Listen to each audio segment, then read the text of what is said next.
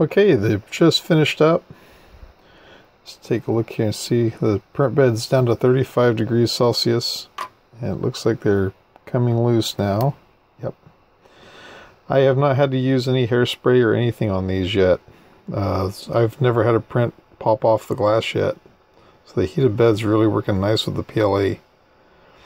See the little lines in that, how it's got the grooves? Here's the funny part. Let's go up here. It fits right in the grooves. Anyway, hopefully these will take care of it. What I'm going to do, this the nuts that are on this carriage, I'm going to take that loose. That'll bolt into the new plastic piece, and that way the carriage will actually right on top of the new plastic pieces, so that the wobble in the threaded rod won't transfer to the carriage. It'll help reduce some of the wobble. At least that's what I'm hoping for. I found these on Thingiverse.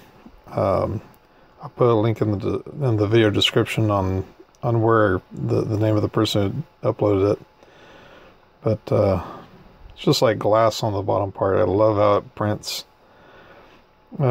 Just hoping that we can, by doing this, it'll kind of straighten out that edge on it.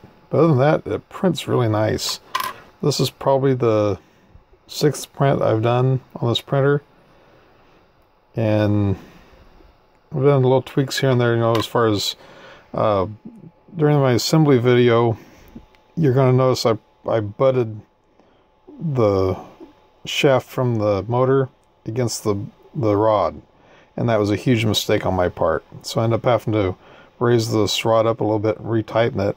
Another thing too is this doesn't want to stay square on the rod. It wants to twist a little bit whenever you tighten it. So I had to really take my time with it and straighten that out a little bit. I did use lithium grease on both the rods. The threaded rods had a real bad squeaking noise to it, but by adding that lithium grease, it got rid of the squeaky noise. And I figured that running the lithium grease on the straight rods, I figure that'll help keep the bearings from wearing out sooner.